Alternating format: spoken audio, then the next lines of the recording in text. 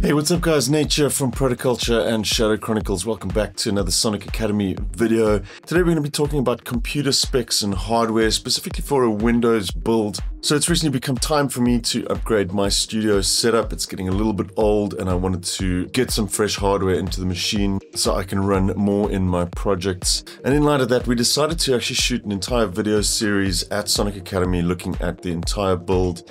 Right from a sort of buyer's guide all the way through to doing the build itself, and then doing a Windows installation as well as optimizations, as well as a couple of other handy tips and tricks. Now we opted to go for a Windows 11 installation. I know it is a very new OS this, but I do believe that this is where everybody's going to be heading at some point. I've been using it for quite a while now as well. I do a lot of beta testing for various different software companies, and running Windows 11 made a lot of sense, and I'm really enjoying the experience up until now. As you may know, there were some issues with AMD hardware, which has now been patched as well, so it is pretty safe to go ahead and install a Windows 11 system for audio production. So we're just going to talk about some of the specs that I opted to go for in this build. I know there's going to be a couple of comments right off the bat. Why didn't you get a M1 Max?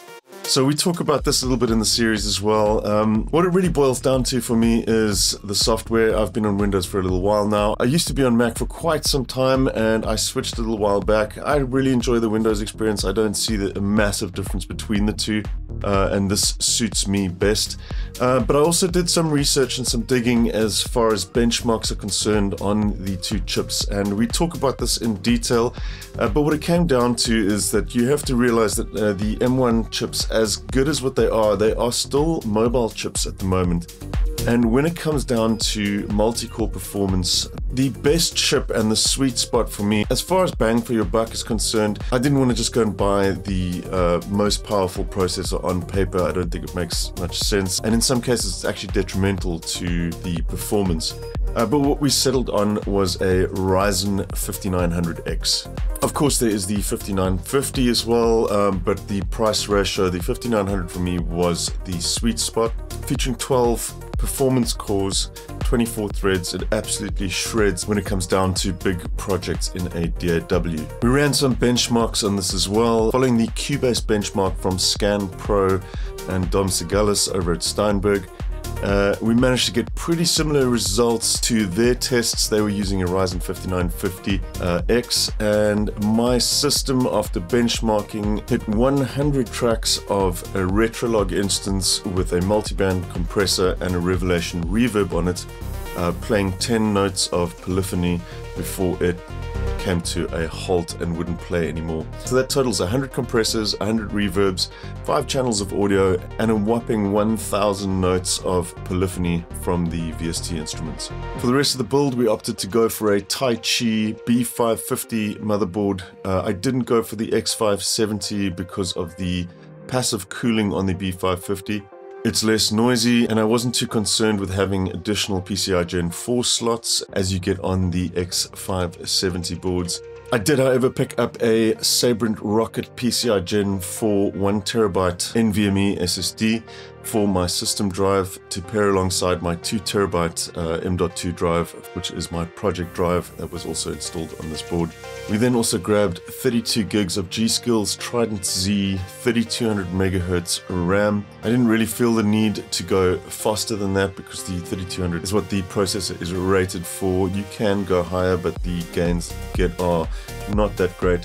32 gigs was the sweet spot for me. I've never really needed more than 32 gigs for any of my largest projects. The only time that I feel that you should be doing more than that really is when you are doing large templates for orchestral work, and even then you can get quite a large amount of samples loaded into the 32 gigs regardless. For the rest of the build, I was using the Metallic Gear Fantex case that I had before that was just brought over from the upgrade, as well as the AIO.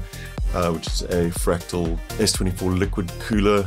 Also paired that up with this Fractal 650 watt gold power supply. And then I managed to get my hands, luckily enough, on a RTX 3060, which is completely irrelevant for audio, but I do a fair amount of fairly GPU intensive video editing, so that was a nice bonus to add to the machine. So anyways, if you've never built your own audio PC, go check out the full series.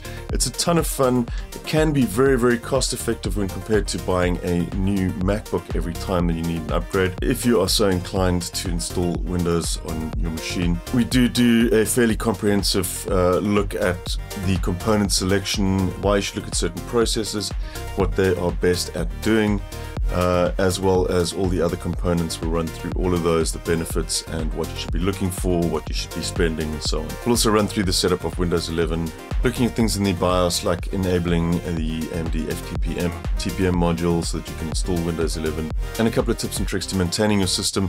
Obviously a few things have changed in Windows 11, so the old guide of optimizing your system is not exactly the same, so we run through that as well. Anyways, if you guys are interested, go check that out at Sonic Academy. I hope you guys enjoy the series, and I shall see you soon right here at Sonic Academy. Cheers. Thanks everyone for watching. We really appreciate all the support from you guys. If you love this video, then smash a like, and if you want to be notified about new videos, hit the subscribe and notification buttons. Peace!